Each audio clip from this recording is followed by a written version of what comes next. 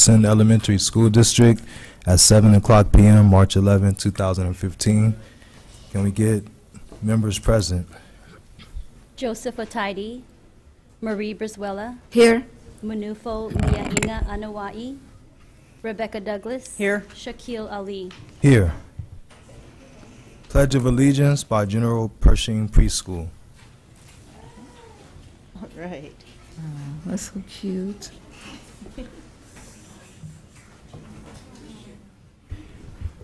As the students are preparing to lead us in the pledge, Ms. Liainga Ano I did ask me to express her regrets to the board and the public that she's not able to be here today. She's in preparations for her mother's funeral services this weekend.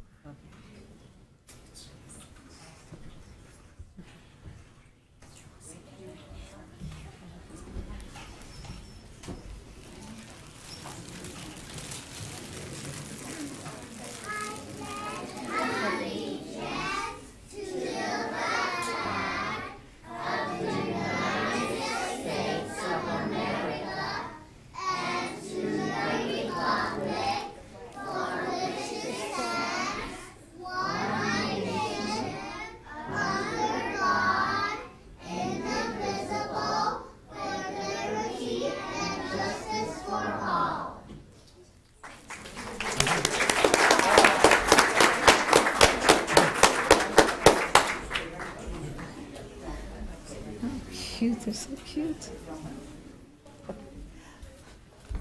I'm impressed by preschoolers who can pronounce indivisible so nicely.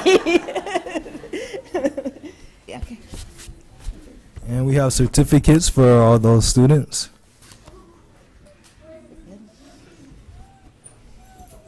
Show our appreciation for you coming and leading us in the pledge. Marissa? Marissa, raise your hand if you're Marissa. There's Marissa.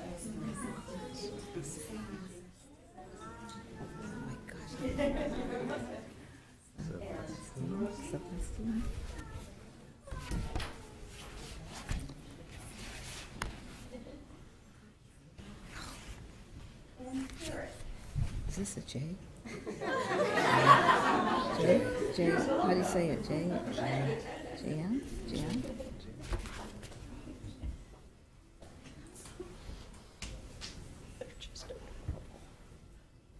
Children were wonderful.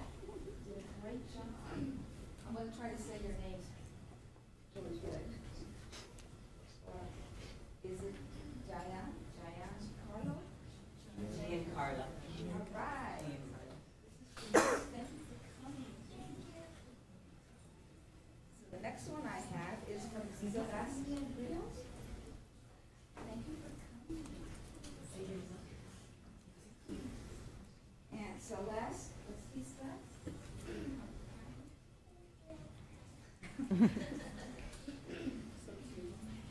Nathan Machu.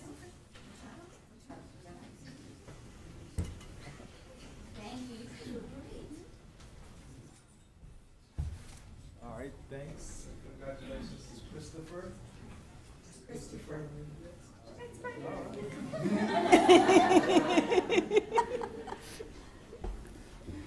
We have Kimberly.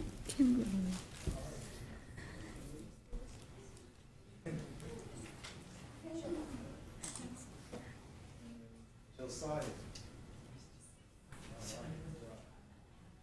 Thanks very much. Did everyone get one?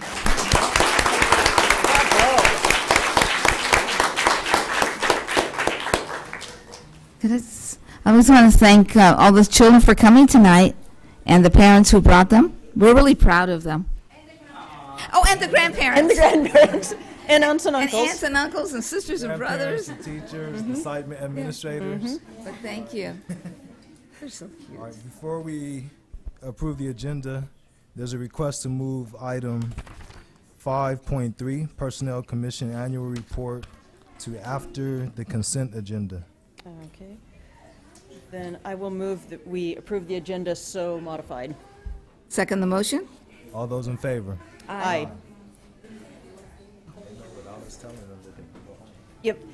But I think it might be worth noting that You're welcome to take your children home, but we are doing the recognizing the winners of our Science, Technology, Engineering, and Math Fair coming up next, I believe. So if you want to stay and help inspire those preschoolers, you're welcome to. I think they've already gone, though. Yeah. So do we have a motion to approve the agenda? I'll make a motion to approve the agenda. Second? Yes, All right. we do. So then we, I thought that was just removing the. yeah, that was two. Yeah, okay. Oh, Same that was thing. to- That was to move it, but Yeah, it's I okay. made the motion to approve the agenda as modified, Okay. so, Second it. yeah. Next, we have special presentations for the 2015 Jefferson Elementary School District Science, Technology, Engineering, and Mathematics Fair. Looking forward to this.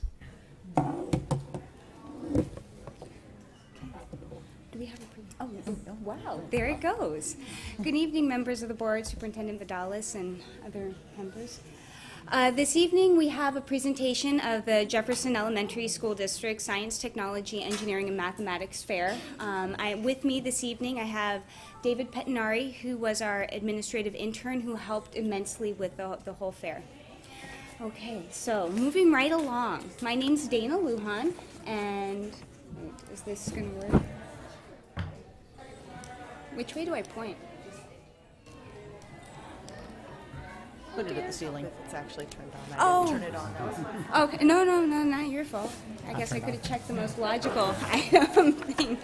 Okay, so this year, for the 2014-15 Jefferson Elementary STEM Fair, we had students from pre-kindergarten through 8th grade participate in the fair. We had a little over 400 projects in the fair this year. So we had district-wide presentation or representation. Most of the projects that did come to the district STEM fair were identified through school site STEM fairs, so the winners from the school sites were then moved on to the district fair. Our attendees included students from pre-kindergarten through 8th grade. Most of the projects were from students in 5th, 6th, and 8th grade. The event included parents, teachers, administrators, and even board members attended the fair. Project scoring was included evaluation criteria such as the content and the organization of the project, the creativity, complexity, and understanding, and the overall appearance of the project. Stephen Fredericks, Director of the Mathematics, Engineering, Science, and Achievement, or MESA programs from Skyline College, and his team of 21 judges came Friday evening to score all of the projects. And then students who placed in 1st, 2nd, or 3rd in 5th through 8th grade were invited to move on to the county fair. One of our students, Nathan Wong, received a special award at the county fair. Oh, nice. Okay. And this is all of our district finalists. We have several district finalists here this evening who would like to share very briefly and come up this evening. So if you are a district finalist and here, you are welcome to come up at this time. So if you've received an award, come on up.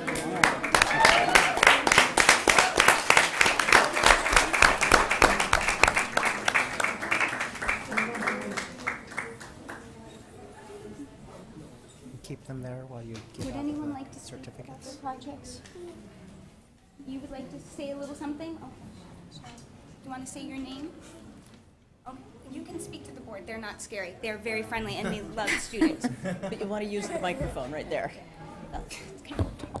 Good evening, everybody. My name is Rohan Markin, and I'm a 3rd grader at Susby Avenue.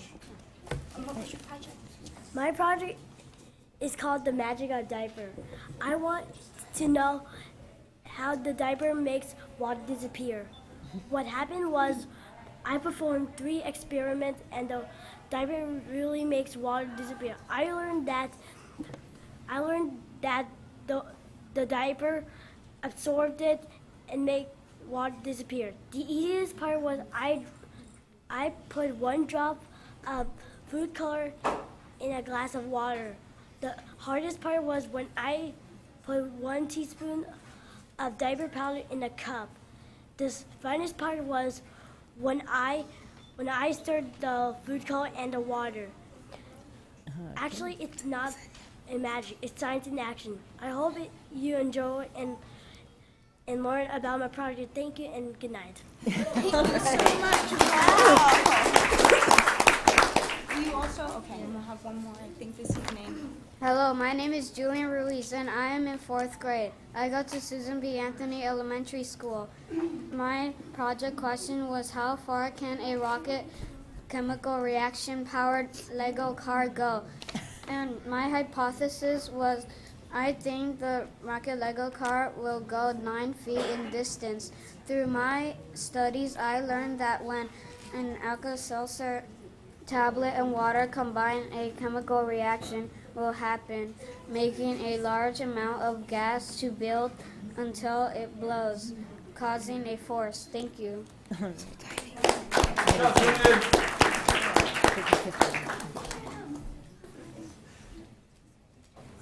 Hi, I'm Shah Nase. I go to Thomas Edison Elementary and I'm in the 4th grade. In my project, I wanted to find out which liquid was the most and least dense. The liquids I tested were milk, maple syrup, soda, ketchup, oil, soy sauce, and water. My hypothesis was that ketchup would be the most dense and that water would be the least dense. Through my studies, I learned that maple syrup was the most dense and oil was the least dense. Thank you.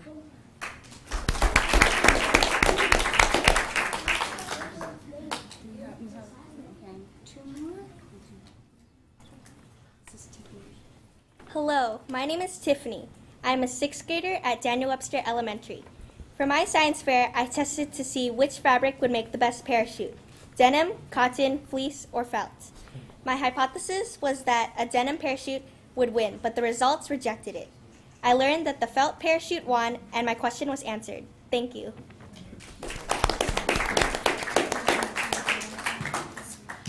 Hello, my name is Nathan Wong, and my school is Fernando Rivera, and I'm in the 6th grade.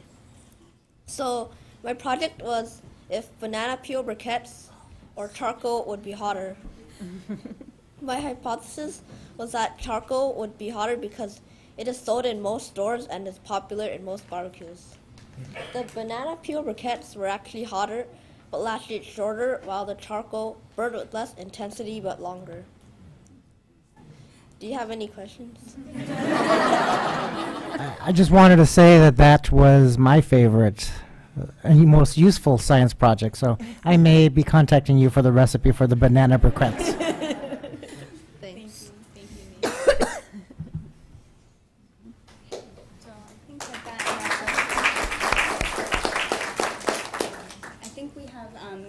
So I think we have some awards for the students. Yes. Yes. Okay. Yes, we have certificates, and start with the 3rd grade. I think I have the 3rd grade. Start with 3rd place, Rohan Marquita.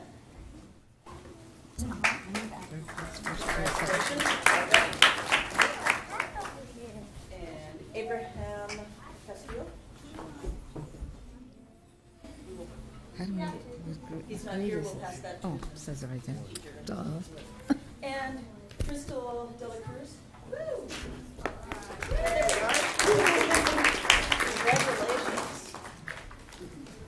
So, this is 4th grade, is that right? Yeah, It was 4th grade.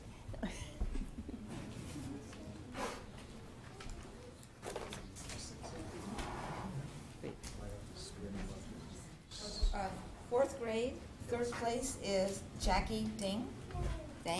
So this is, wait, these are, Not this here? we have a 3-way tie for.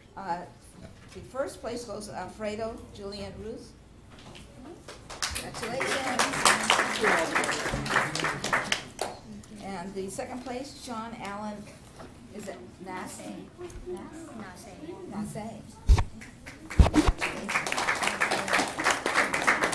And for the 3rd place award, oh, this is 3rd place? Did I just do 3rd place? It's 2 3rd. They're 2 student. Okay. Is correct? Okay. Yeah.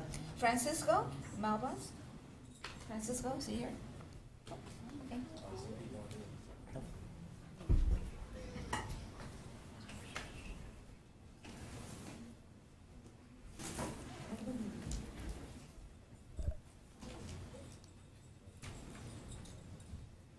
for the 5th grade, That's okay. Erin Jaden Baria. Oh, he's absent. He's not here. Okay. Next one is Andres Padilla. Congratulations.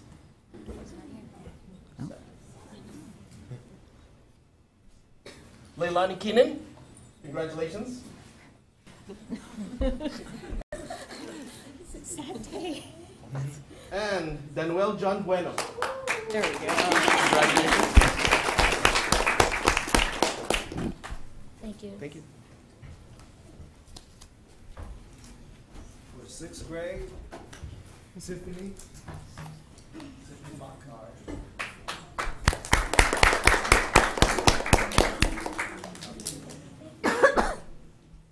Nathan Wong.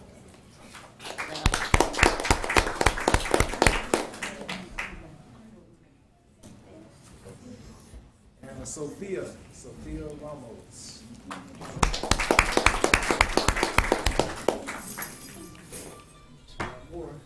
Seventh grade now? Sounded like Okay, it. in 7th grade, in 3rd place, we had a team of 3 who worked together. Margaret McCullisang, Paulina Miranda, and Ashley Chavez. And More? in 2nd place for 7th grade, we had Kayla Castro. For high school. And in 1st place, we had a team of 2, Jade Chan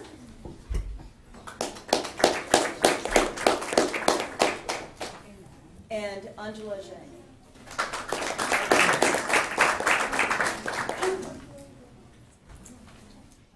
And I have for 8th grade, let's see, 3rd place. Right, Evan. Raven, he's not here this evening. She's not here? Okay, we'll save that one. Second place goes to Kayla Young. Is she here? No? Okay, we'll get that to her. And then for 1st place, Angeline. Can you say your last name for me? Abadoza.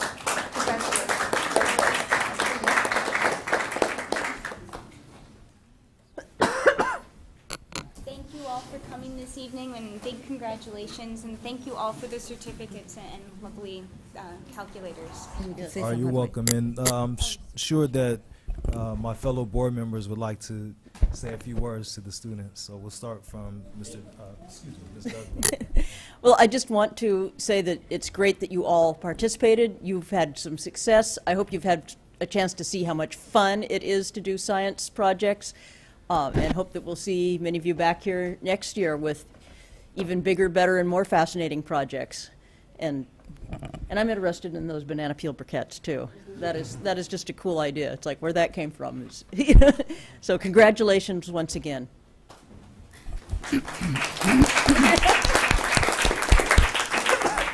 So I'd like to congratulate all of the students and all the parents for coming out this evening as well. And I have been going to the science fair for more years than I can count on my hands. But anyway, I have to say that this year was absolutely exciting and wonderful, and some of the projects were amazing. And I did like it at the end, some of the students that wasn't able to reach the positive of what they thought was going to happen, but they knew why and how they can do it next time differently. And it's just a learning experience for all of you, and I hope that you'll keep science and all of the stuff, your creativity, constantly in your hearts and in your minds, and continue to do this throughout the years. And the 8th graders, now that you're going to go on to high school eventually here, keep up the good work over there too, okay? But thanks for coming.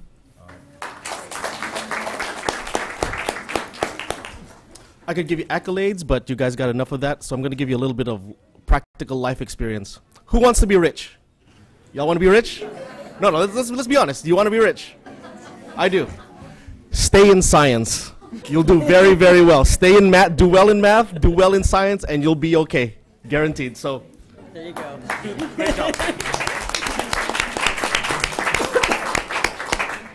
And I'm very happy to see that we had Ms. Lujan. You said there was over 400 entries.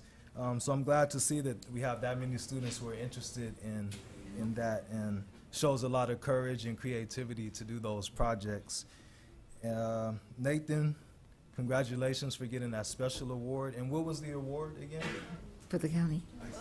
We're not. We don't know yet. They'll reveal it tomorrow. All right. Okay. So we have more good news to look forward to. So yeah, like my colleague said, keep going further in science, and looking forward to seeing some of you again here next year. All right, thanks. All right. Bravo.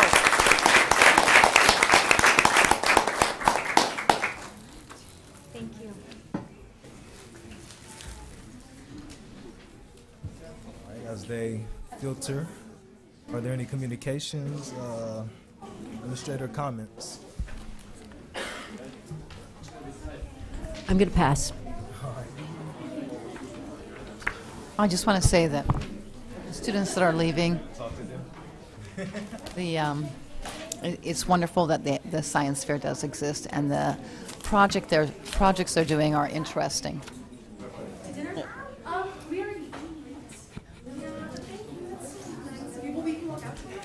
Give it a few minutes. Should we just give them a minute? Yeah.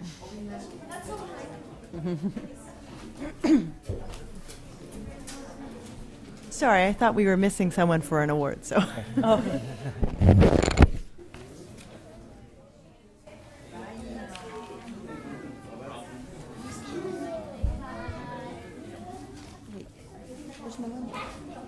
She's out of town. I'm crowd thin tonight. Hey, our one person who's always here isn't here. Did you want to repeat your comments, Ms. Kessler?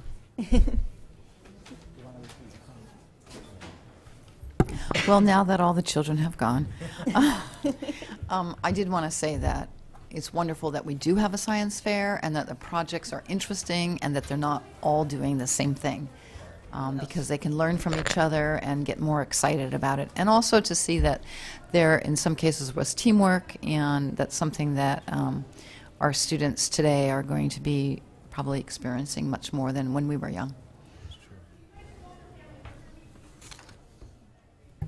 I would like to also congratulate all the science fair winners, and another event that's coming up is the spelling bee on March 24th, I believe, the Tuesday in a couple weeks. And so that's another event that we can celebrate student achievement, and this time in kind of language arts. Also, we have our state assessment is, the window has opened. It started yesterday, and it actually is a very long window of assessments for 3rd through 8th graders, and it's going through to the end of the school year. So some schools are starting testing now. It just depends on the grade level, but parents might hear about testing happening. It's on the computer. And so that will be happening throughout our schools for the next 3 months.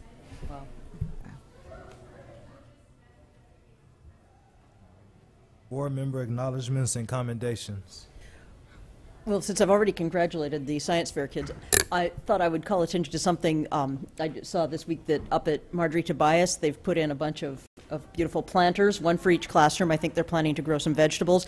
And I was really impressed. I stopped by briefly Friday morning when they were moving the dirt from the giant pile and back into those planters. I lasted about 45 minutes before I said I have got to stop shoveling or I won't be able to move tomorrow. But those parents were there for hours and filled all those planters, and it looks great. So congratulations to them for moving their gardening project forward. All right. And for being young and tough. As well. Well, I just want to comment that the school board did have a workshop on Saturday, and it was a really great workshop. And we had our the board members there talking about governance and things to be expected of the school board, and it was really good. We had a wonderful facilitator, Luann, from she was a former president of California School Board Association and has been doing this type of work for a long time and has been with us before. And it was a really great day. And I want to put a kind of a good word in here for, they're having the Daly City Public Library Associates. They're having a book sale. And it'll be on May the 2nd and 3rd. Is that correct? 2nd and 3rd? And so they're going to have a art contest. It's going to be to all the elementary schools around, and we have flyers already at our schools. So we encourage the children to try for it. There is some money, prizes they can win, and a great experience for them to do that. So, and what else do we have? I think that is probably it for now. And that's it. All right. Amazingly, nothing to say. Oh, I forgot one thing. I did stop over at Policita School, and I watched, I saw what they're doing. It's amazing to see the progress they're making and what they're doing. And I got to go around the whole site to look at everything, and it feels so good to see it happening and seeing some of it almost ready to be closed in. And we're going to be really proud of that school when it's done. They've got a great view of it from up at SBA. I was over there. I didn't go down to Policita, You can see it. looking down on it. Yep. And it's really cool to look down and see the progress that's been made. Yeah. So just want to say we're really happy about that. So. Great. Any correspondence? None. I do have comments. So yeah, it's great to see all of our students here today that were finalists in our district science fair, science, technology, engineering, and mathematics fair. And it just caused me to think, there's so much work that goes into putting on an event like that, and I want to thank the coordinators, Ms. Lujan and Mr. Pettinari, for working hard to communicate to all of the site coordinators who are communicating to all of their site staff, everything that is required, and for the parents at home who worked with their students to help them prepare their science fair projects, and the teachers who also stayed late and worked with students on their project. It doesn't, these kinds of events don't just happen. They require months and months of preparation and support. And I'm very pleased that the banana charcoal is getting some kind of a special award at the county level. It really was a very unique idea and very well planned out and executed. Enough so that I thought I should stop buying regular charcoal and started saving my banana peels to make my own charcoal. But I think it wasn't quite clear how the charcoal was made, so I'm betting it was an involved process. Maybe I won't, but I may want to try at least a couple.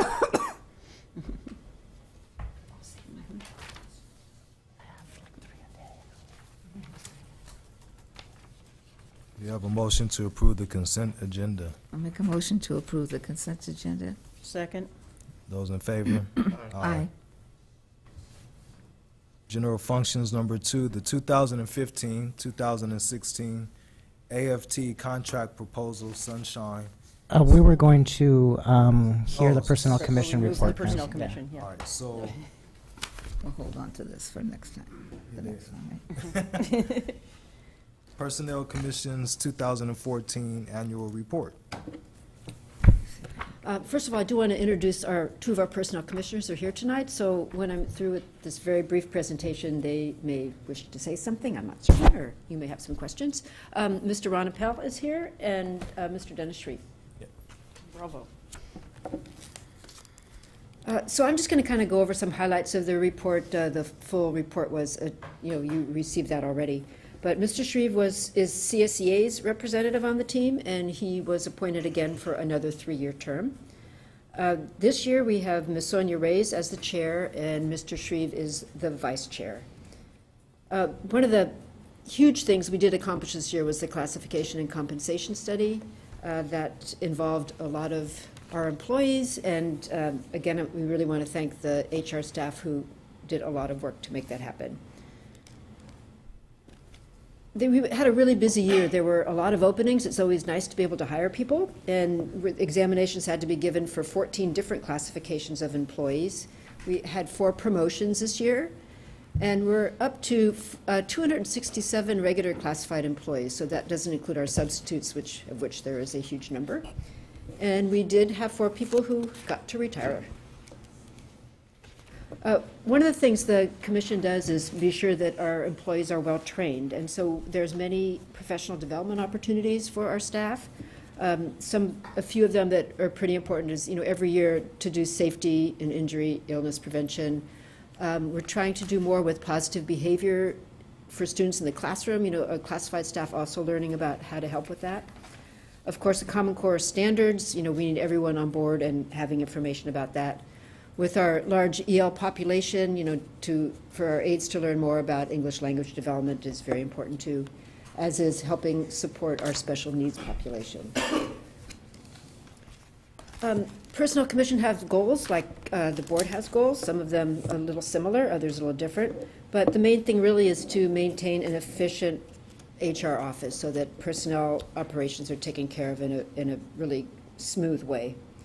And communication, another huge issue, dealing with employees and staff and information out about testing, and it goes on and on for communication. Another thing really important is, employee evaluation, being sure, people are getting help when they may need it, and congratulations when they've been doing an amazing job. And we do try to be fair in applying our rules and the regulations of the commission. We're also really fortunate that with the interview panels we have to have, we need people from the outside normally coming in, and we have a lot of people who volunteer their time. Daly City, the city recreation department, Jeff Union High School district, a lot of retirees in our district come in, and then other school districts throughout San Mateo County help out also. So that's the main report. Were there any questions?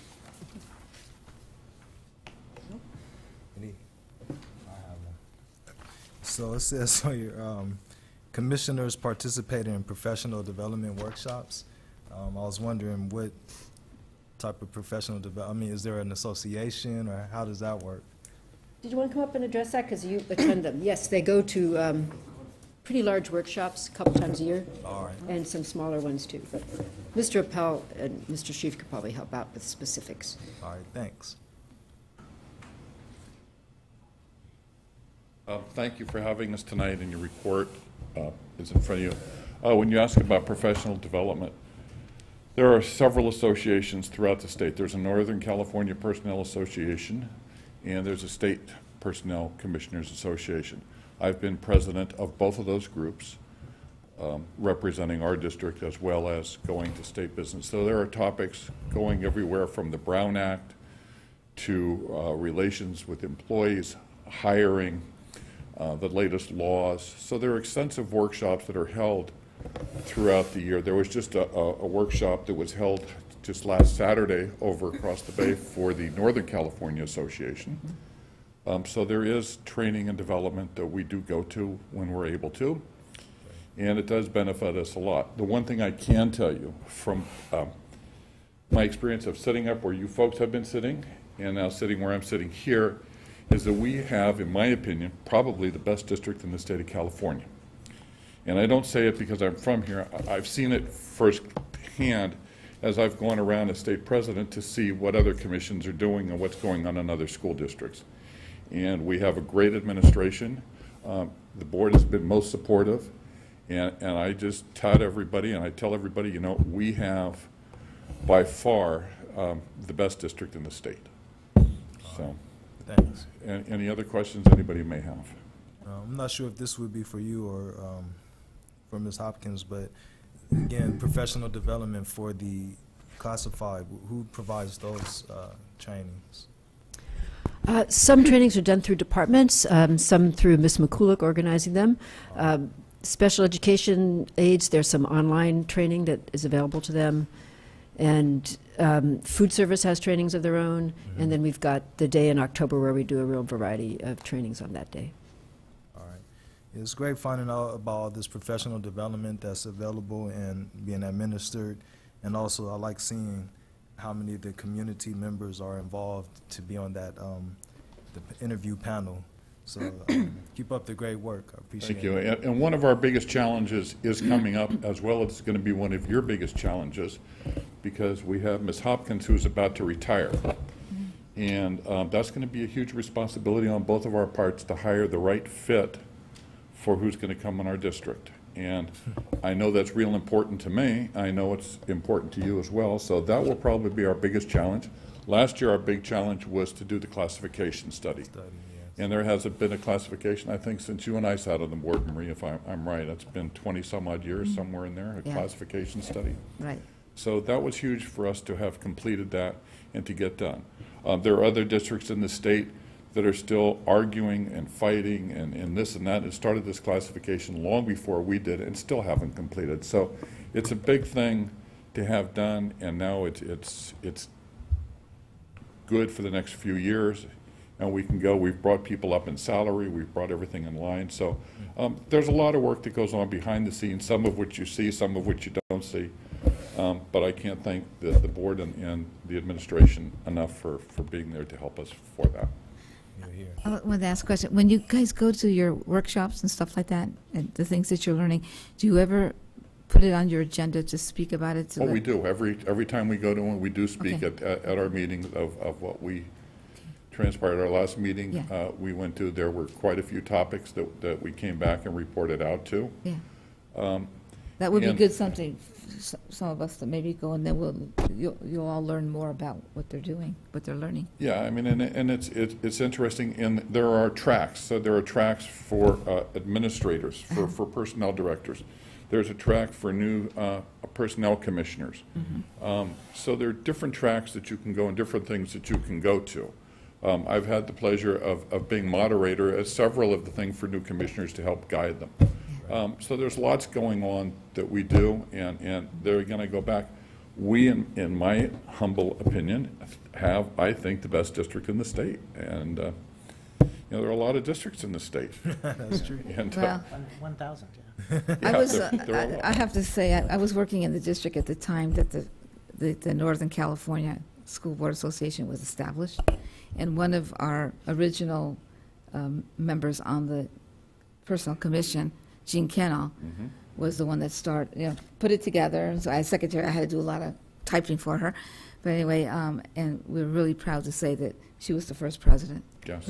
And so now it's coming all the way down. And I wasn't the first president. No, that's okay. You know, I think there were two after me. But so, no, you know, I'm sorry, but you didn't get involved till later. Yeah, way later. It just so happened that our district was up then at that time, being right there on top of everything. So makes me pleased to know we're still in the limelight. Yes, well, we're low key. We don't tout what we do. We just go about our business and do what we need to do.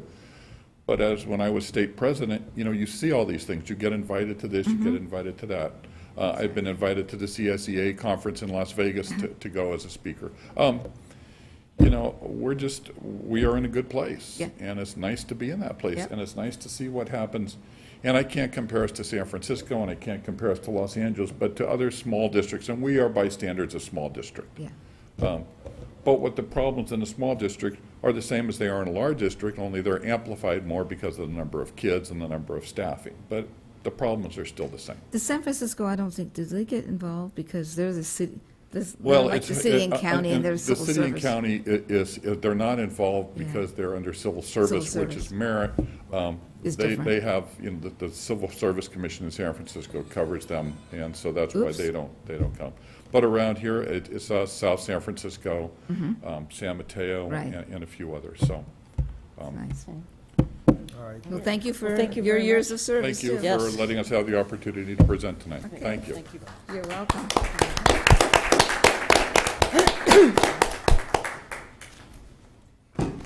Next, we have the 2015-2016 AFT contract proposal, Sunshine, and schedule of public hearing action. A public hearing will be held on March 25th, 2015 on AFT Local 3267 contract proposal for the 2015-2016 school year. Should I keep reading? Yes. It's not necessary. The hearing will be held on the 25th, and that's the action you take is to set that hearing date today. I'll make a motion that we set the date for the 25th, you said? Yeah. Yes. 25th for a public hearing? Okay. All those in favor? Aye. Aye. And number 3, JESD counter proposal to AFT, Local 3267, Sunshine and schedule of public hearing, and it's also 2015-2016. We have a motion. Move to set that hearing for March 25th, 2015. Second the motion. All those in favor? Aye. Aye. Aye. Oops. Okay. Special education update. Dr. James Adams, Director of Special Education, will give an update on special education department responses and improvements as a result of the study findings from June 2014. The board will be briefed on future plans and next steps to be taken for continued improvement in department services to students. Great, thank you very much, ladies and gentlemen of the board, Mr. Vidalis. I just wanted to go over and first say thank you so much for giving me this opportunity to talk about this and also for having this study in the beginning. It really helped to organize us and get us going in the school year. So what I did is here, you'll see where the checks are. That means we're finished with these items. And so basically we started with the recommendation of making my department part of curriculum and instruction with Ms. McCulloch. That's been very successful. We've been collaborating and working together. It's been a wonderful idea and it's been very fruitful. Developing a structure of stakeholders that outline and involve us as special educators along with curriculum and instruction. And develop teams that we have that coordinate and work together rather than being separate. That's worked out wonderfully. It's an ongoing thing, but those are all been set up. The last one is developing communication plan where stakeholders and groups provide feedback. And what I did is modeled after the instructional leadership team. So I have various members of special education sit together with me Thursday evenings, one time a month, and we plan together what direction we want to move. It's not, I have an idea, this is where we're going, but like at a school site, the teams sit together with the principal, plan, organize, let's problem solve. It creates buy-in and creates excellent ideas. So I call it the Special Ed ILT team, and that's been quite successful. Where you see these little cogs, that means we're still working on that areas, okay? So we're still developing special education policies and procedure manuals that can be digitally accessed across the district. So we do have a San Mateo County SELPA manual. So that really informs us a lot of things about legal and ethical things and things that we do follow. But we're talking about an individual plan that's specific for what we need to do in the district. So all the teams, ILT teams in each group are working together to create buy-in and a good process that we can follow. And then what we'd like to do is get that so they can access that through a password, because that shouldn't be public, so that they can access to see, what do I need to do when a parent does this, or what is the legal action, or what is the procedure if a child needs a wheelchair or something like that. So that's still ongoing. The second one, provide initial and ongoing professional development to staff. We've been doing that. I do that in the special education meetings. You ask the question about our instructional assistants and aides. I have a meeting that they can come to. It is voluntary, but we do pay them on a timesheet, and we provide professional developments to classified staff as well. But to all our school psychologists, OTs, speech pathologists, there's ongoing professional development that happens. They do it within our trainings as well as at the SELPA level. They are able to go to trainings there. We talk a lot about least restrictive environment, and that was one of the things that's keeping children, remembering that all children are general education children first, and what we're trying to do is help those children to receive services in the most close to their typical age peers. That's what that whole expression means. So we're focusing on defining a service delivery model that all the programs related to special ed within the district to include this. So talking about this, planning for this in the future, developing special education class settings that meet needs of students and have teachers with appropriate credentials. So also we're looking at how we developed and talked about having SDC programs, special day programs. Traditionally, the report documented this. It was true, we used to place students based on their home region, and they'd go to school for special day classes where closest to their home, which is an excellent idea in some respect. But the other respects, we want to make sure that class is appropriate to serve the needs of students, right? So that is still a work in progress. We're working on that now. The teachers have been phenomenal, and the staff, in trying to help us all understand mild, moderate, and severe needs. Who has that skill set? Where would they best be? Of course, that's a long-term solution. We can't just move children right away, but making some plans in the future for how to talk about that. The last one, develop a comprehensive professional development plan. We're still doing that because as we learn more information in our district, we're also learning that maybe we need some more help with behavior. and also helping general ed teachers. That's why this collaboration between special ed and general ed is so important. Positive behavioral response. There's some people here that still we're looking for, like for example, we have an inclusionist job still open. We weren't able to fill that yet. So that is an important piece that we want to have for next year, but bringing those people on board to provide us more training in those areas. This one is a very good one in the sense that we're trying to help special educators understand also and access Common Core ways of helping students. The nice thing about Common Core is that there's a whole delineation that special educators can use in how to modify or adapt those curriculums. So making sure they're not out of the loop. For too long, special educators have not really known about a lot of general education curriculum. So they're being invited, they're being learned, being taught more information on how to learn to access that for all their students. Staffing and caseload, some things that have been accomplished. We did an audit of speech caseloads over the summer and adjusted and provided more support where needed for speech caseloads. Another thing we did is we hired an assistive technology specialist. That person is a speech and language pathologist, so she's an excellent find. She came from Southern California in a district very similar to this one. And she has really been helping us to save money because we were using contractors before for that. But then she's getting to know the staff and the students and just been a tremendous support for the program to have that person. Thank you. She's also providing how to do low-level assistive technology. Assistive technology can be very complicated, but there's some low-level things that kids might need. Icons, board makers, little types of activities that kids can have that don't cost a lot of money. So she's really working hard. Let's try these things first before we move to some more expensive type of device. We also have we separated this program specialist and full inclusion specialist. That was something that was last year. So we now have a program coordinator that's helped me, which is tremendous work. And really those are important because when people sit at those meetings, they really supply support to the teacher, the school site, and also back to the department to make sure we're not then cleaning up messes that end up costing us a lot of money. And again, the full inclusion specialist, we just have not been able to fill that. That's been posted for a while at that time of year, but I'm pretty confident we'll find someone, an excellent person in the fall. The next thing is we want to talk about instructional assistance. So people understand that sometimes kids need supports for a short period of time. It's supposed to be for a short period of time. So we want to make sure we have a fading plan. So whenever we have an aid with a student, we want to make sure we have a plan how that student can be independent.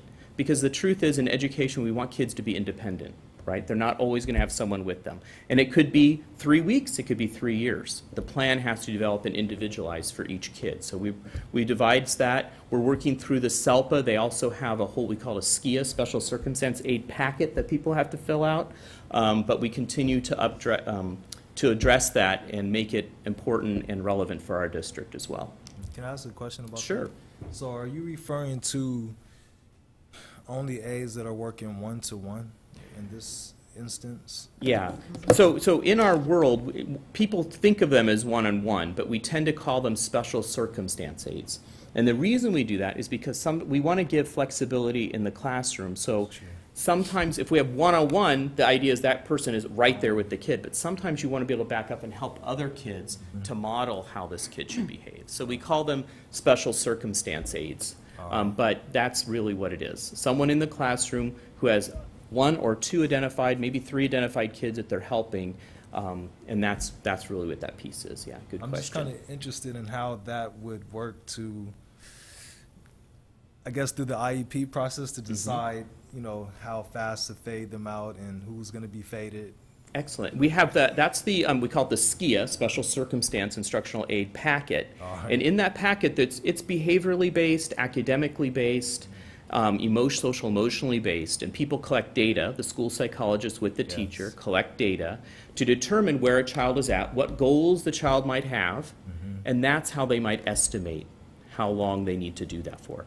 I mean, IEPs are written up to a year, right, legally, but you can write them shorter. You can write them for 3 months. You can write them for 2 weeks for this type of service, depending on what exactly it could be. You know, I got a call today about a kid who keeps hitting another little girl in the class. He really likes her, and he's trying to communicate, so he hits her. right? But he has no language, so we're trying to devise a plan through the SKIA packet. How could they help this child over a period of time to realize how to make an appropriate connection to this young lady in class versus hitting her. So that's why we start doing the analysis. The school psych's going to do the SKIA packet, and then we'll be able to determine exactly that type of estimate. But it's always an IEP team decision. So the team might decide through the packet, we need someone here for 3 months. The team might say, you know, we'll come back at 3 months and see if it works or not. And the team can still say it's still not working, and they can extend it based on the goals for that child. Okay? Good question. Any other questions? No. Okay. At the end. Sure. Yeah, it's okay. Also, we want to talk a lot about pre-referral process. Pre-referral is, in the law, we need to make sure kids are getting the appropriate interventions and curriculum before we identify them. Right? So you can imagine if a child doesn't speak English well, or is acquiring English, or doesn't have any language, or just moved here to this country, or lots of different reasons, we can't evaluate them and say they have a disability. Right? So the law requires us to have this pre-referral process.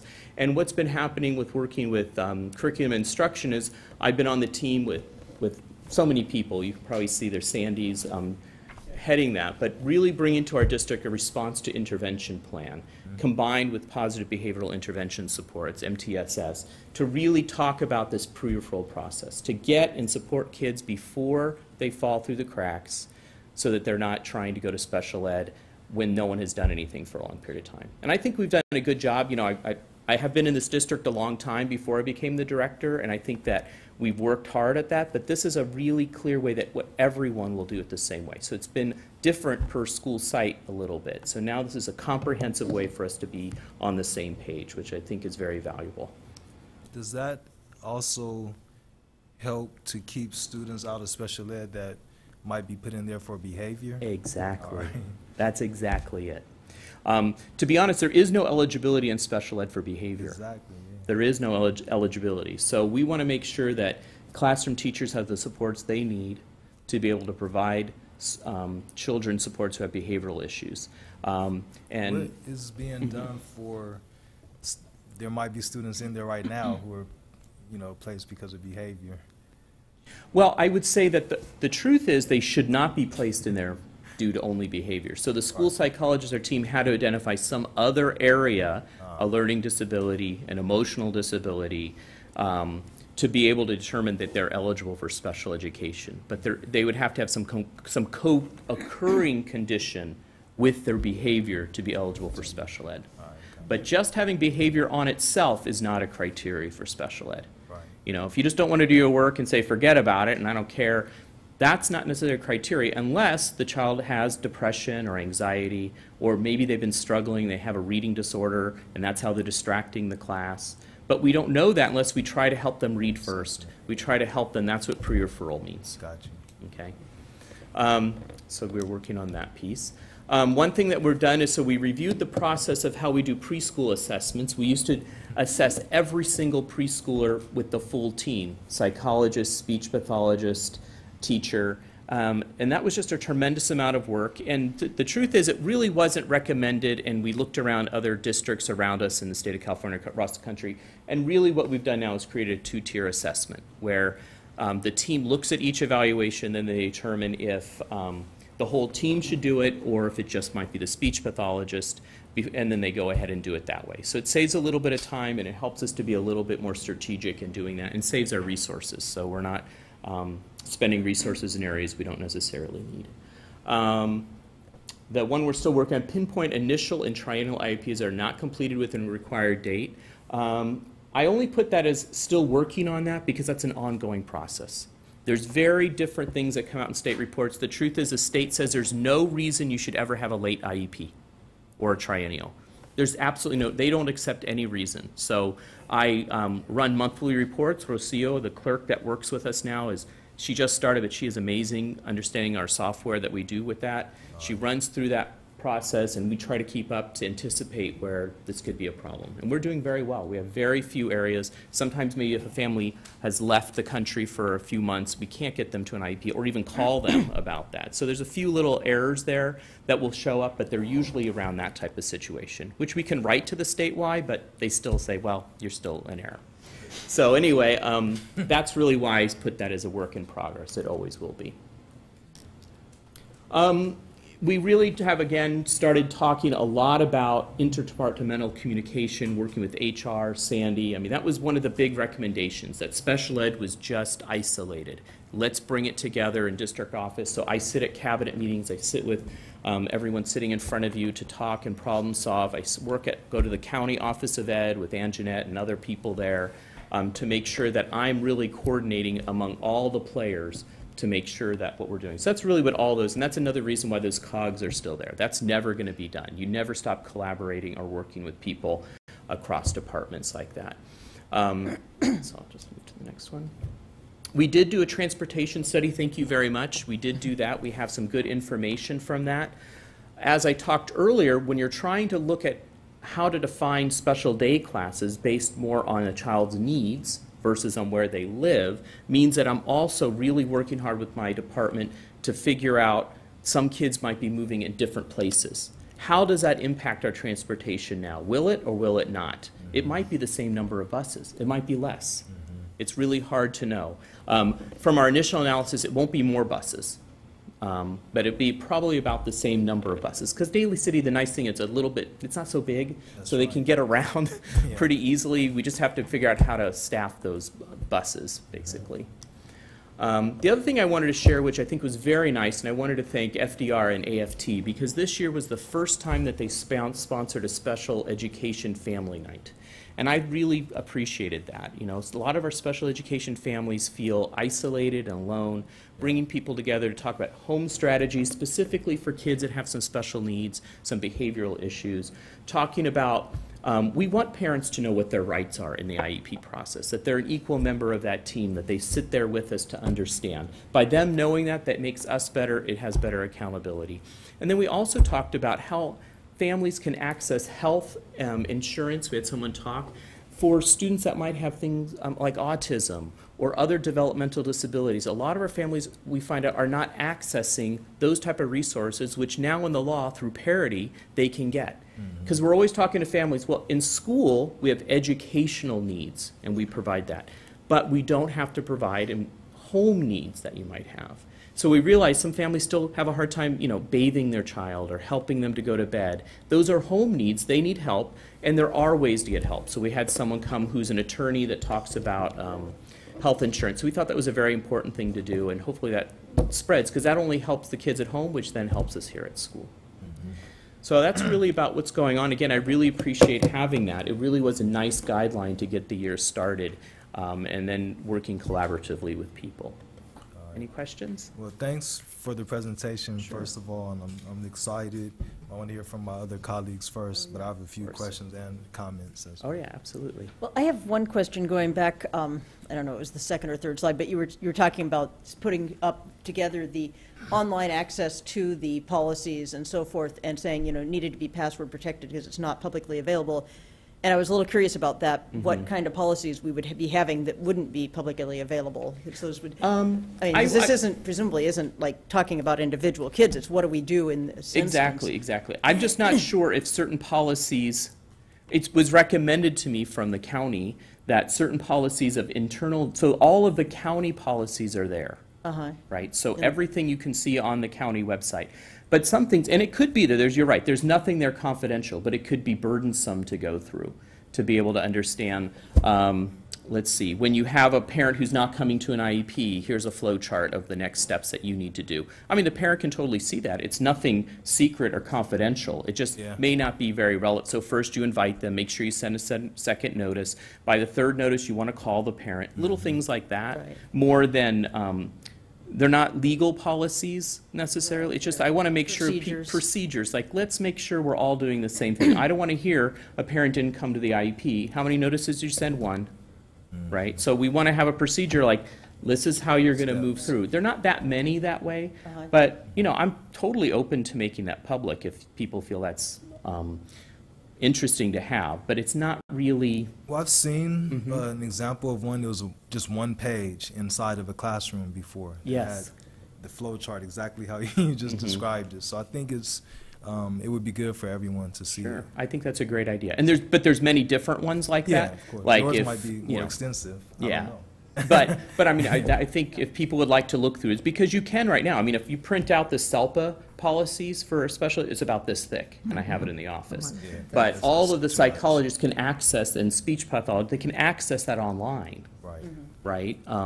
So we're trying to think something in a shorter way that people can have some clear procedures about what to do, how to do things. Because some of the things that some of our staff continue to say is, I didn't know what to do in that case. Because it's not a legal issue. It's kind of, we just like some guidelines about what to do. Okay. So that's a good, I'll definitely think that's something I'll bring back to cabinet and for us to continually to talk about that type of process. Just in general, transparency is always good, so Yeah, I want to make sure absolutely. we're not needlessly saying, oh, we shouldn't. Yeah, no. I just didn't want to burden people, but if that's something people should be there. It can be separated, but not inaccessible. Correct, You know, to avoid correct. burdening people. Yeah, that's a good point. Thank you. That was the only question I had. I have to agree. I think it should be put out there so everybody can see it. Absolutely. And sometimes the parents need to know that it's better to get it done in the beginning than to have all the rest of it happening afterwards. And if you get one letter and you don't respond, there's going to be another, and then perhaps a phone call, and a phone call, and things like that. Yeah, that it means something, and then nobody wants to be called 6 times. But at the same time, you wouldn't want them to be calling, and maybe they'll get upset at that call. If they know ahead of time, they know the scenario. I see what you're saying. They know what Yeah. how the playing field is. But it sounds great. I'm glad to hear about everybody getting together, doing more, working together. The whole plan sounds really good, and I think we needed this a long time ago. So I'm glad it's here. Thank you for all your work on it and for promoting it. All right, thank you. So exciting. Thank you. Want to add anything? All right.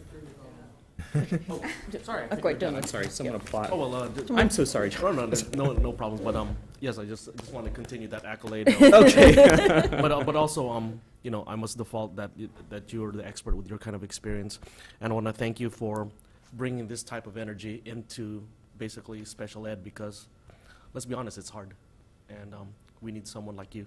Thank you very much. Oh, thank you for saying that. Not yet. Oh, All right. So first of all, good move on becoming a sub-department under curriculum and instruction. I think that was a good move. And I'm glad that you're working smart and making things more efficient, but you're also working hard. And I see, you know, hopefully we'll see the results of that work. And as Ms. Brizuela mentioned, collaborating with the administration, we're glad to see that you're going in that direction. I'm glad that you had the family education night as well. And then I was wondering, though, has there been any progress, or what's the update on, I think we had teachers who were going to get special credentials or from our district that for some of those hard-to-fill positions. Is that still happening? Let's see, I'm trying to think. I know that...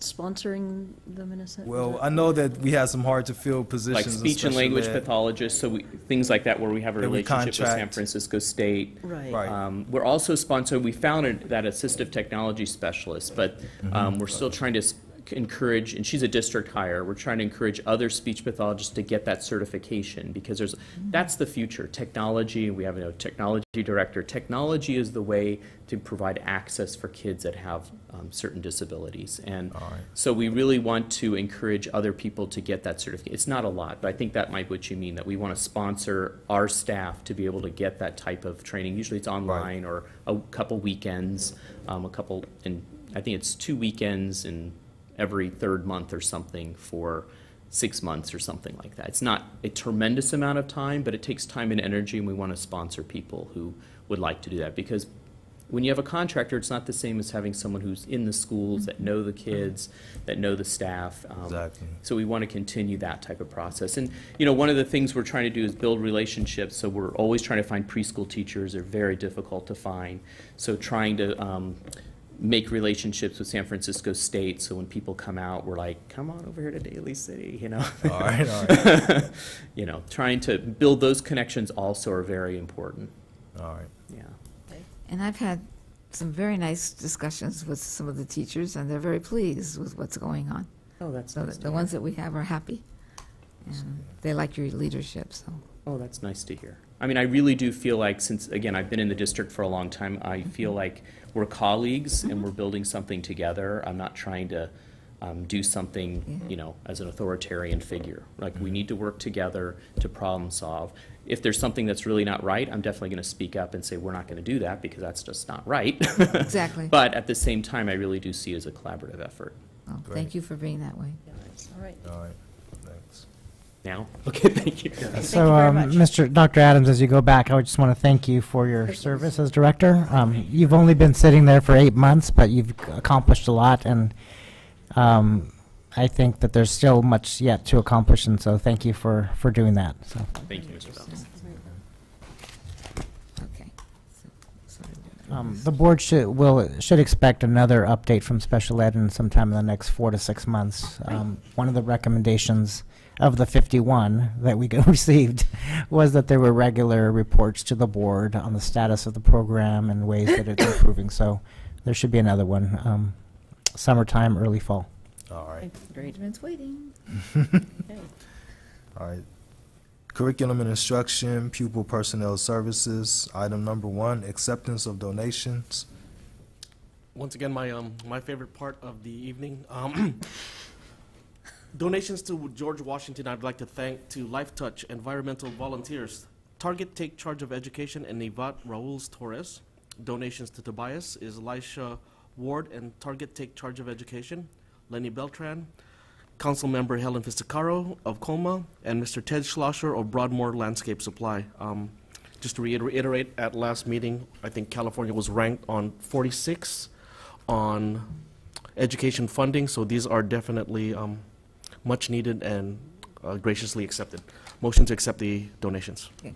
So all of the donations from the last 5, 6 lines are all for Tobias, right? Mhm. Okay. Mm-hmm. So the first 4 were to George Washington, the last 4 were to Tobias. Okay. So I second that motion. All those in favor? Aye.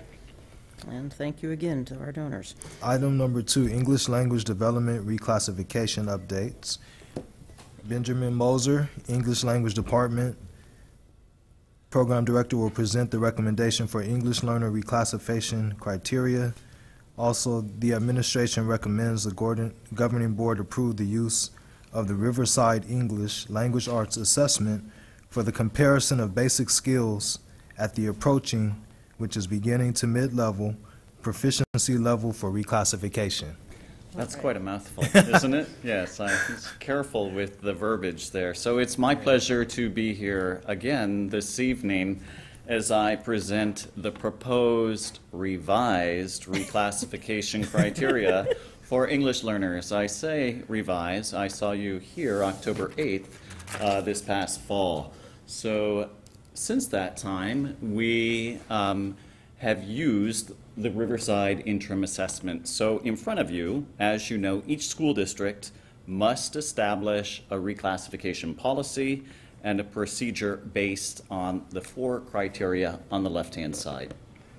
So what we're going to really narrow in on is the comparison of performance and basic skills. What that means is that the score we will use is from an objective assessment of basic skills in English. So for example, a student's score on the test would be in the range from the beginning of the basic level up to the midpoint of the basic level. That would suggest that a student may be, and I choose the word may, may be sufficiently prepared to participate effectively in the regular curriculum without any additional support and should be considered for reclassification. So I want to really look at what that means and show you the actual criteria. So this is a comparison of English learners to their English only and initially fluent English proficient students. So let's explore this measure for the comparison in a little bit more detail. The Riverside assessment has 3 performance levels: needs improvement, approaching, and proficient. So the percentages correspond, and this is where it gets a little technical. So the percentages correspond to the mid-level of the approaching band for grades 4 through 6, and at the beginning level of the approaching band for grades 7 and 8. And the percentage points differ for each grade level based on the performance of their English-only counterparts.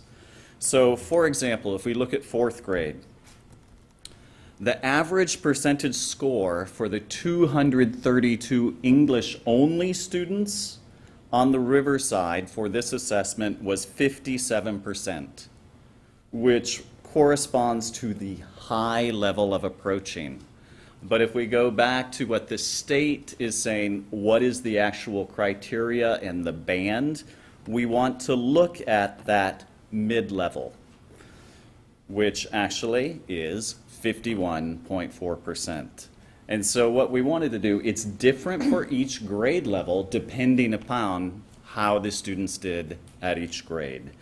So this year, overall, we had 183, or we do have, as of today, 183 reclassification candidates for these grade levels. So when I was here in October, we were looking at the proficient level. Students hadn't taken the test. You had it in front of you. I gave you a pink copy of 3rd grade, and I think the response was, whoa, this is quite difficult. And yes, indeed, it was quite difficult.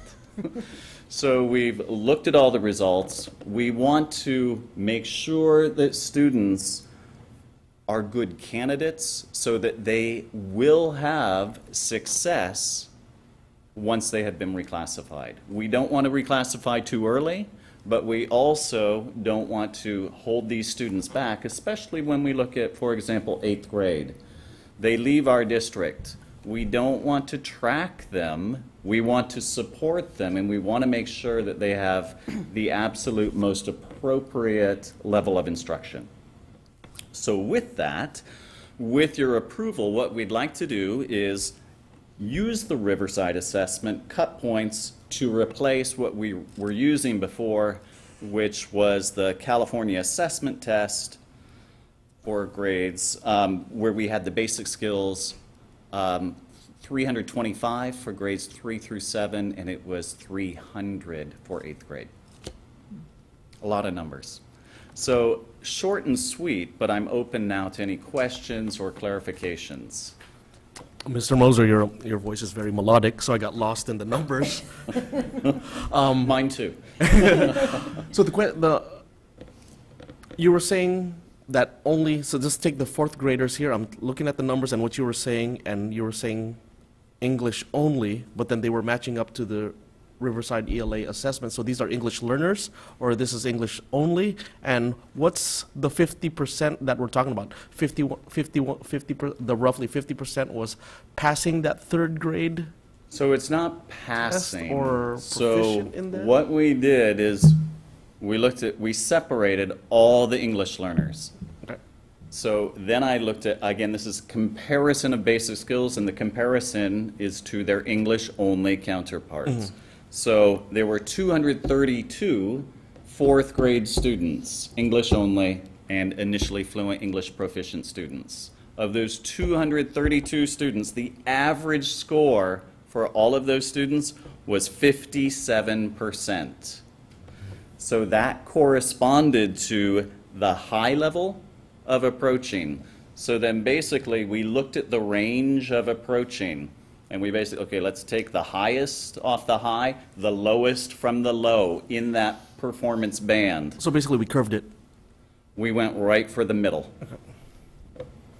Right for the middle. So basically the highest was 57, so what was the lowest off the top of my head? I mean, 46. Thank you. And then, boom, 51 right in the middle. So that 46 was the lowest score of the English only or English proficient? Correct, okay. in that band. In that okay. So we didn't want to go to needs improvement, so we set those aside.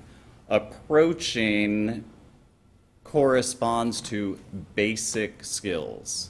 So we're seeing that a fair number of our English-only students are really like only approaching English proficiency.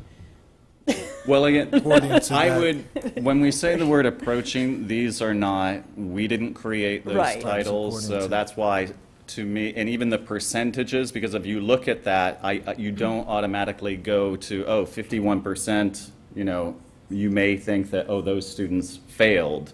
Right. But in actuality, 66% at the 4th grade level is considered proficient. Also, I'd like to add that Alright, 66. even though they may be English learners, they may not be proficient in English, but they may be masters at their home language that they do at home. So in a world where we're bilingual and even trilingual, having multiple languages under our belt is one of the keys to success. And I you couldn't know, agree we more. shouldn't be held you know, as a failure Right. if we're not English proficient, like me. All right. So you have a question? No, I All was. right. So my question is, if a student, first of all, has been classified as an English language learner, Yes. and then let's say this is a 4th grade student, and they take this assessment and they score that percentage, 51.4. Yes. What will you do with that student? So Are they then, now considered? I mean, they scored in the approaching range, but what does that mean? What's different between that and what you would have done before? what I would have done before. So what I'm charged with the responsibility to look at students who may become proficient in English. So we reclassify students every year. So basically, we need to create a criteria to generate a list of candidates. And so this is just one of 4 measures.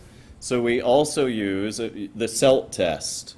We also have this comparison of basic skills. We also have parent input. We have a teacher evaluation. So those 4 criteria, all I do is generate a list. All right, so this is one way, if they were to score 51.4 or above, that they might not be put into the classification of ELL. Correct. All right, I got it. So, and the reason that this is coming to the board now is because we've used for many years the California Standards Test. Right. So, in this interim period where we don't have a California Standards Test, Yeah, that's all. we needed to determine what's an appropriate measure for determining basic skills.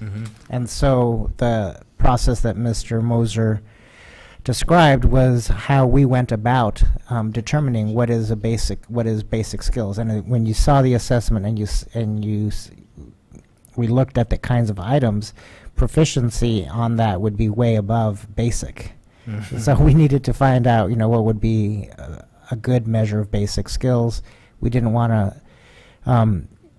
because we didn't want to have a whole year lapse where we don't have any reclassification candidates, because there are students there who merit that opportunity to be reclassified, and we don't know when the state will come up with their measure. So it could be another 2 years before that happens. So in the meantime, we're saying here's our best estimate in evaluating the assessment as well as the results of what would constitute a good basic skill in the area of English language arts. So, All right. So when a student, or to the terminology, if a student has been reclassified, Yes. what does that exactly mean? It means that they would no longer be receiving additional support for English language development. Now, having said that, we are also required as a school district to do what's called the RFEP follow-up, which means for 2 years after reclassification, we check in, we send out to teachers, how are they doing? How successful have they been? Do they need additional services? So that will be quickly on the heels of this process. All right, that saves me another question. Oh. So just at the end of the day, since we don't have a standardized test, Well, we're basically saying let's put one take the Riverside standardized test and apply it and see what we can do. That's basically the question. Yes. Let's do it. Correct, for this year, and so I will see you next year also as Something we else. determine, well, you, Yeah. It may be a couple of years until we determine another If it another works. measure. Are there any other districts close to here that are using that Riverside? Or? not the Riverside, so, you know, in the county, everybody has interpreted this in a different way. We wanted to have something also that was objective and certainly well, it has not been an easy process, quite honestly, to gather this data, but something that was objective, that we could generate a candidate list. All right. Okay. Thanks for that report. Yes. Thank And you. Putting a safety net in there. Yes. And then I believe we could make a motion to approve the use of the Riverside English Language Arts Assessment for the comparison of basic skills for reclassification. Second the motion. All those in favor? Aye. Aye. Well done. Business, all right. Business and financial procedures, item 2, second interim budget review. Hi. Hi. Okay, here we are, back again. As you're getting used to Can't it. stop meeting like this. So we're doing the second interim report tonight, and school boards are required to certify the current year and the following 2 years fiscal position of the district, that we are in a good financial position. These are the interim reports. We did the first interim report already. That was a snapshot of the district's financial position at the end of October, but it came to you in December. And this one, the second interim, is at the end of January, and it's coming to you now. We've put it together. The interim report includes a multi-year projection, which of course is very important since you're certifying the current and the following 2 years. The 15-16 and 16-17 years are a part of the official interim report, whereas the 17-18 year is additional.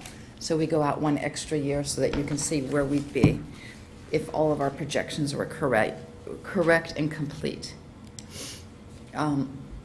So since the first interim report, these are the changes that we had. It's just a graph of the changes that we had for revenues. As you can see, the only thing that really changed significantly at all, and it's really not all that much, is the revenue limit as well as the contributions.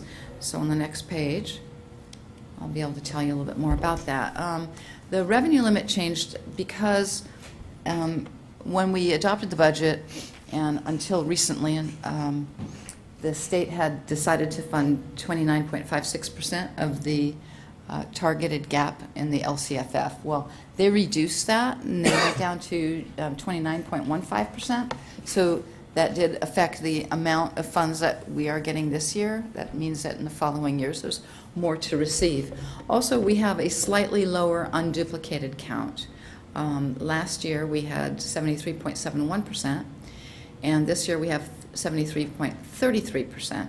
So that simply means that we have slightly fewer free and reduced EL or foster students unduplicated. So those 2 years are taken together. It's supposed to be a 3-year average, but we only have 2 years to go on. This is only our second year. So those years are taken together, and we have a 2-year average of 73.56% unduplicated count, and that's what we're being funded on. So that's why we have the $111,000 reduction in revenue limit. Local revenues have increased a little bit, and mostly because of the solar rebate, and then a slight reduction in the COLMA revenues that we're receiving from outside renters.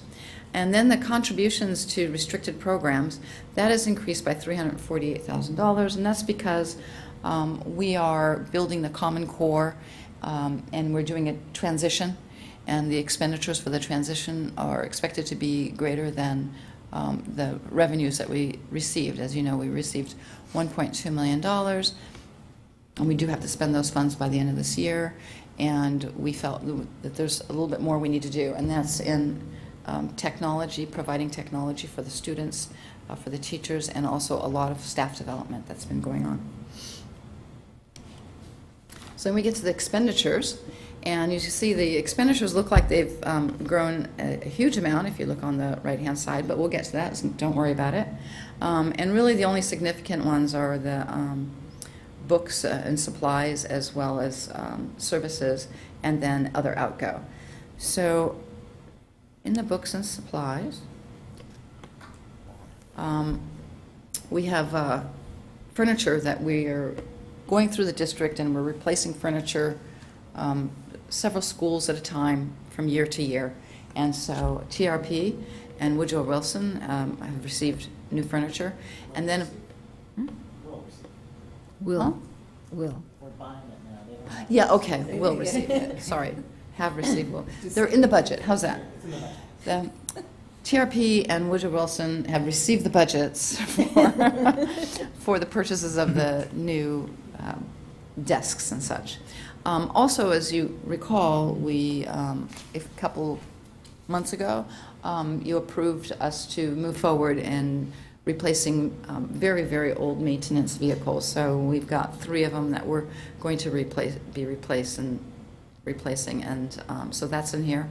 Upgrading the the district-wide radios, which we need. Apparently the towers aren't really working well, and so we need it for emergency services. And then the other items are quite small in comparison.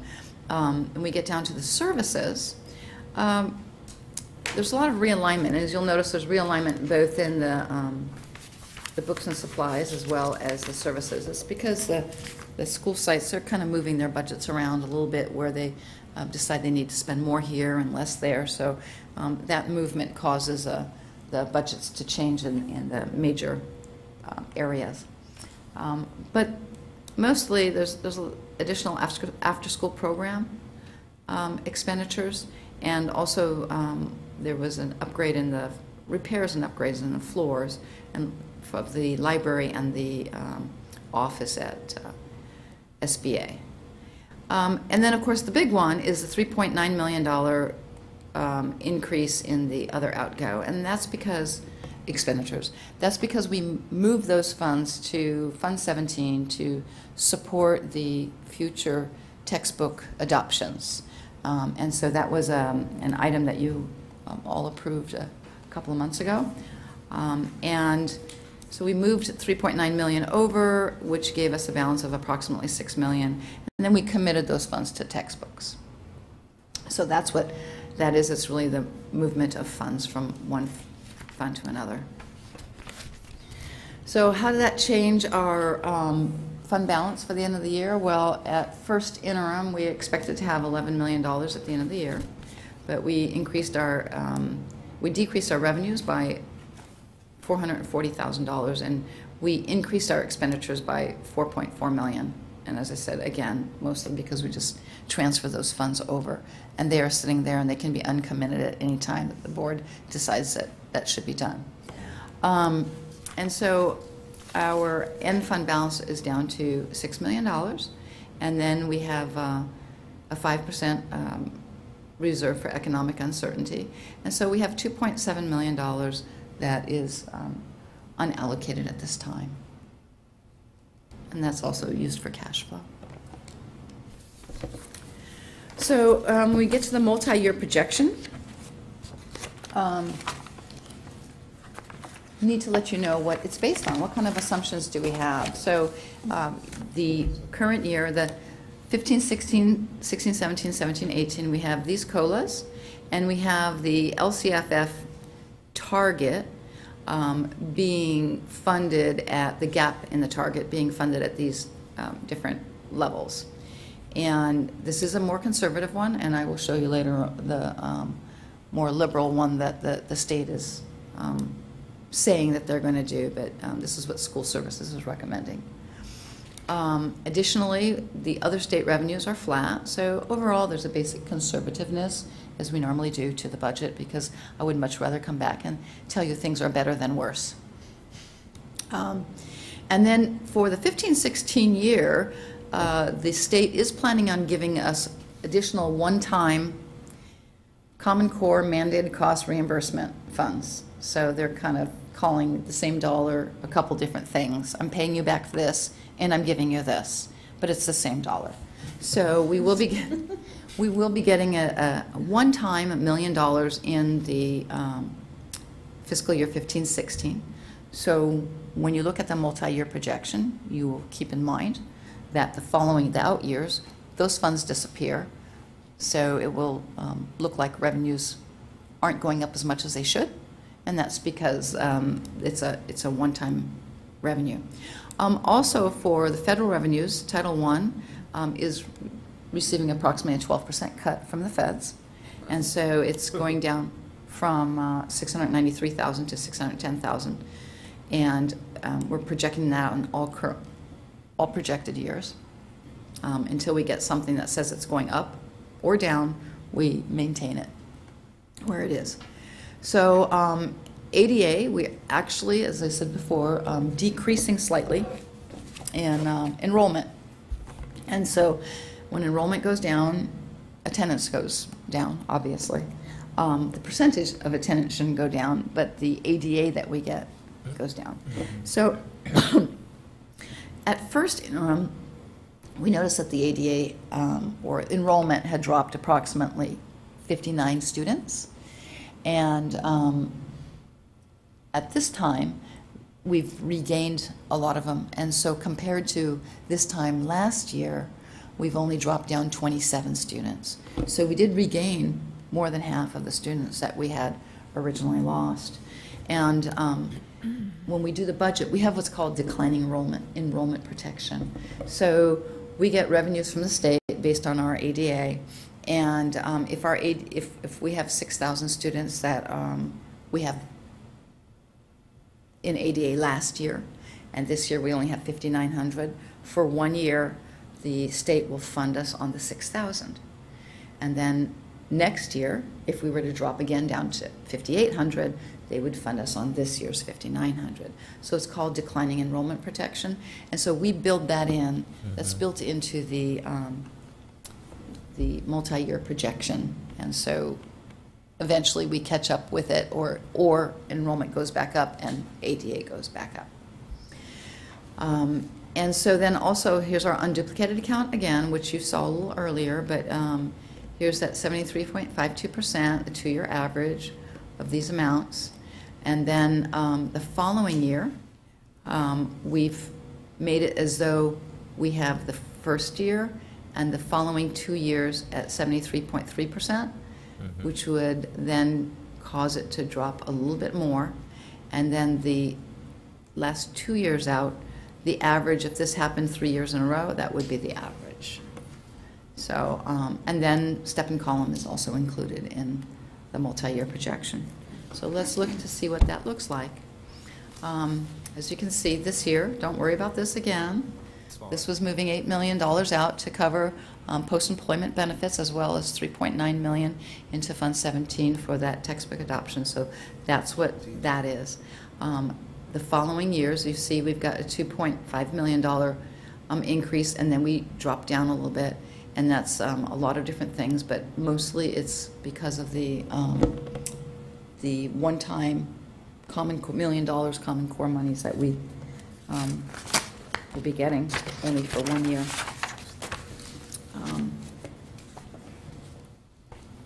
Is that money, is that already, what is the $1 million going towards? The technology and the professional development for Common Core transition? I think it'll really be a part of, we are not actually required to spend it. They're calling it Common Core, and they're calling it repayment of mandated cost reimbursements. Right. But they're freeing it up for any use. Oh, that's good. So they're also calling it unrestricted. Great. So they're calling it lots of different things, but basically they're just giving us $1 million. And so it will be the LCAP that determines how we spend it. Great. Too bad they're not giving us $1 million for each name they apply to it. Yeah. We'll take it. Okay, so this is what our fund balance looks like using those assumptions. And this is still conservative. This is conservative, but we have one, the next slide might help you a little bit. I want you to know what's not included in here, right? Okay. So there's two really important things that aren't included in here. And that is, there's no salary and benefits increase for staff. There is step and column, but there's no salary and benefits increase. And that's because we're in the process of negotiations. So when you look at that, it could change. Most likely will. So going back, additionally, program expansion. What are we going to do with the LCAP? You know, what will the groups that Sandy is working with, and what will they recommend? What will the district recommend? What will the board approve in moving forward with additional programs? Again, here is what we based the budget on, the targeted gap and what the state plans on funding for the following years. This is what the state plans on funding, and this is what we have in the budget. So the 15-16 year is the same. There's no difference, because that's what the governor said they're going to do. And the other 2 years you see is almost 24% and 26.5%, and we have like less than half that, about half of that. So basically, we take whatever they say and cut it in half, making the expectation. School services is doing that in this case, you know, and I don't know how they come up with that, but we use the more conservative one. I want to thank you, but I'm going to cut your promise in half. So, and then, of course, what we've got to keep in mind in that multi-year projection is exactly what I was talking about, the new program, the program expansion and such, is the adopted LCAP is what's going to drive the future expenditures of the district. All right. Okay, so this is what we would look like if we use the state funding, what they're saying they're going to do. See up here, you can see that's saying what it's going to do, and the other one had hours. And you see how that changes, these two out years. The current year and next year are the same because we have the same, we're using the same numbers. And then instead of being about 700,000 each of these years, we have almost 2 million and 3.2 million. Not bad. So that is a less conservative one, of course. Or to look at it in another way, if they actually come through, we have more resources to do what we need to do. Right. Correct. Exactly. But we're not committing them until they actually come through. Right. And in actuality, as you remember last year when we adopted the budget, we decided we wanted to front load a lot of our S&C grant type expenditures and use some reserves, strategically use some reserves to fund those until these funds caught up with us, and they're catching up with us. I mean, 29.15% for the current year, 32.19% for next year. That's a lot of money that we're getting because we are winners, because we have such a high unduplicated count. Right. So this is what our fund balance looks like with the state funding levels that they say, but again, without negotiations, without program expansion. So obviously, we're going to be able to do that to a degree. So cash flow. This is the first year the deferrals are gone, both inter year and intra year. So they're not hopping from year to year. We are going to get our money in the current year, which is, I'm not sure how many years it's been, but there was a time where about a third of our money was coming in the following year, and now we're going to get it all this year. And not only that, but we're going to get it based on the apportionment schedule that we're supposed to be getting. 559 means 5% in July, 5% in August, and 9% in the other 10 months, so we get our 100%. That's the way. That's what Ed Code says. That's where we're supposed to get it. And oh, good Lord, sorry, that was me. But it seems like the top part is a little bit gone there, isn't it? Oops, back. There. So, make sure I press this button. Also, we're getting some property taxes now, a little bit, for the current year and the subsequent 2 years.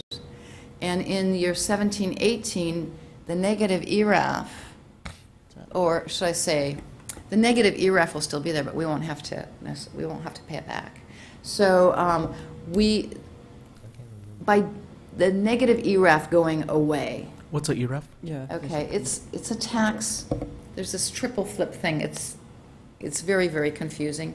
The state was getting some of its funds by charging San Mateo County the money. So San Mateo County would pay the state these funds, and therefore the state, it came out of property taxes, and therefore the state had to turn around and pay school districts more state aid, so it was kind of going back and forth.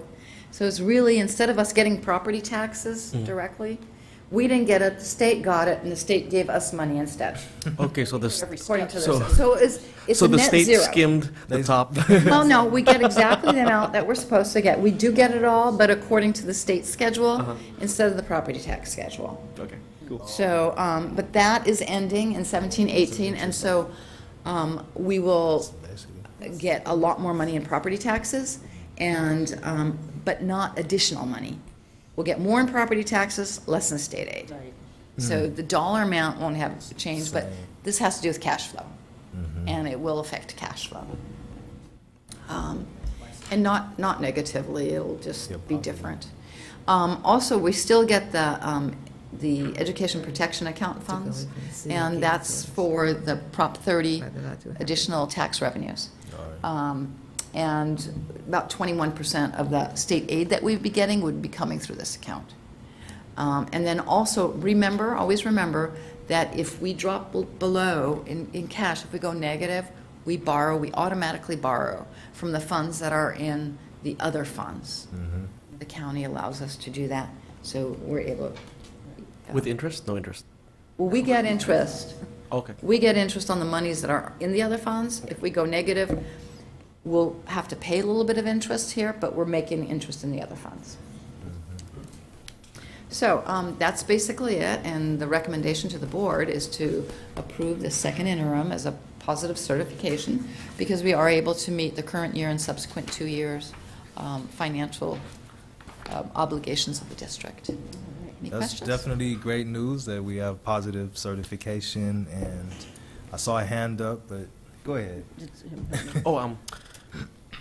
With our cash flow up, and it seems like we're getting all our money this year, I know we usually have to float bills out there. How much in reserves do we need to float our bills? Basically, how much do we need on our checking book account to make sure that the bills are paid, whether we get our money in or not? We've always been able to do that because of our high reserves. Okay.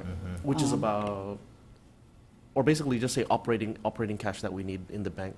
We don't have to float well, this year. it fluctuates from month to month, but for the most part, the getting the funds in the other fiscal year meant that we were using reserves to pay for our obligations rather than using the current year funds. And so because we had high reserves, we were able to do that. We would still be able to do that, but it becomes less necessary to borrow it because we're getting it at a more even basis. So we're not waiting until the next year to get it, and so we're less likely to be able to need to borrow from our other funds. And the reason I want to bring that up because it's often stated that we have all these reserves, but in actuality, we also use it for operating cash flow. Exactly. So we need the reserves basically to keep us going, or then we reach insolvency. The second question that I do have is on slide 4, LCF gap funding is decreasing from the state 29.56 down to 29.15, which is de minimis, let's say, compared to what the feds are cutting down. They're reducing Title I by 11.95. Now, the reason I ask this is understanding that this is another dot-com bubble. We're reaching the peak of it, probably as the economist, peaking next year or the year after that. This is a bubble, and they're already reducing Title I by 11.95%. Is there something that we have to start doing now to make sure that we have the reserves when this bubble pops? Question. Basically, I'm gloom and doom that things are going to get worse. Well, okay. And the reason being is that these people already see it by cutting Title I by 11.95%. I think the Fed's cut is based more on the level of poverty in our district versus funds available, because other districts in the county are seeing increases in their Title I funds where poverty has increased within their district boundaries. So this is because we have fewer poor kids estimated in our district boundaries than we did in 2000 and 2010. So Title I is not specific to the nation, but specific to each district? Both. Both. But remember, our unduplicated count went down, which means it's mostly based on our free and reduced. If our free and reduced go down, our federal programs are often based on our poverty level, as Mr. Vidalis had said. So in other words, the federal government hasn't actually cut the allocation to Title I, but they rebalance it every year to match the students as they are in all the different districts. So, so that's maybe not. And I think the census might have something to do with it as well. Possibly, census driven. Yeah. So, I mean, did we lose which 11? isn't on a yearly basis. It's So I think the way that the federal government funds Title I at the state level, and then the state distributes it to the counties and then to the districts.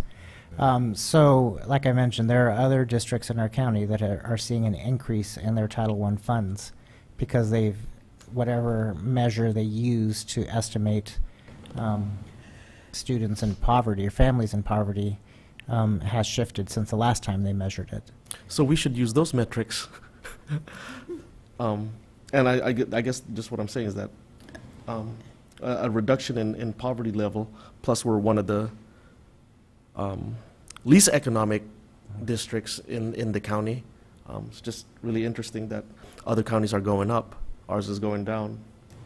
and where I would be more concerned is as the Prop 30 temporary taxes sunset in the end of 2016 for sales tax and the end of 2018 for the highest income earners, their personal income tax. Those are the areas that I would be more concerned about. The state does believe that the economy will improve enough to compensate for those lost revenues. We'll see what happens. But we are at least projecting revenues on a more conservative basis, but still being reasonable. Yes. Is there any other question? No questions. No. All right, very positive report. All right, so I think we need, bravo.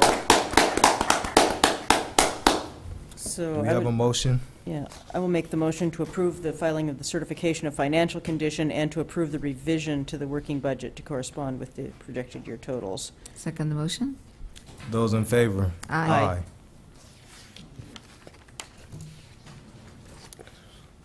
Whatever we did, the personal commission. Yeah. Board policies, administrative regulations. The board will revise and, the board will review and revise board policies, administrative regulations from April 2014 CSBA board policy revisions as stated in a first reading. Well, thank you for carrying it over for this time. I read I read the whole thing, not a lot of it, the whole thing. I do have some questions that I wanted to follow up on, but there's nothing I want to take up time here. It's sort of just more of a better explanation of what we're doing and how we're doing it. So I'm going to be meeting with Bernie on this. So unless there's any other changes from anybody else. I had no changes. Motion to approve the first reading of the report. Okay, I'll second it. Okay. Those in favor? Aye. Aye. Board member comments and reports, down this way. No further comments. I think I've commented enough. All right, Ms. Brizuela? I did attend a city council meeting and that's good. I did mention to them that of the new city school district committee, and that we look forward to working with them, and sort of looked like we had a good response to that. All So right. we're hoping that we'll be able to meet with them and continue our partnership with them, because we do have a contract already with them on partnership, and we need to keep working on it and perhaps fulfill some of the things that Mr. Waters was trying to get done. Yes. And I think it will be the benefit for all of our students. Mr. Otaibi. I would like to thank everyone that stayed in this packed house tonight. And it was difficult to move around, but thank you very much, and great job. Well, we did. It was packed house in the beginning. There was. With all the children.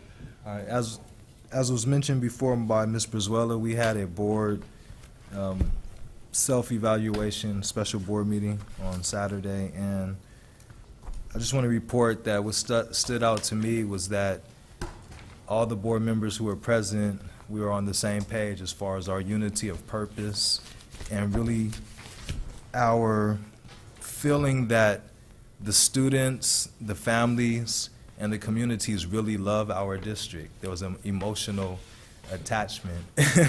So that really stood out to me, and I'm glad that all of us are up here from a place of service and really wanting to see the best for our students and for our community. And I want to commend my fellow board members for that feeling that I had on Saturday. Any persons wishing to? Well, let me add to that. All right. While it was a wonderful thing, we also had Bernie as part of our governance team, and it was great how we all fell in that same loop, including That's true. Bernie as well as the board members. So it was a great, great day. All four of us and Bernie. Yes. And there's no speaker cards, so we will convene to close session at 8:50. What is that, 4? Close. We get ourselves a little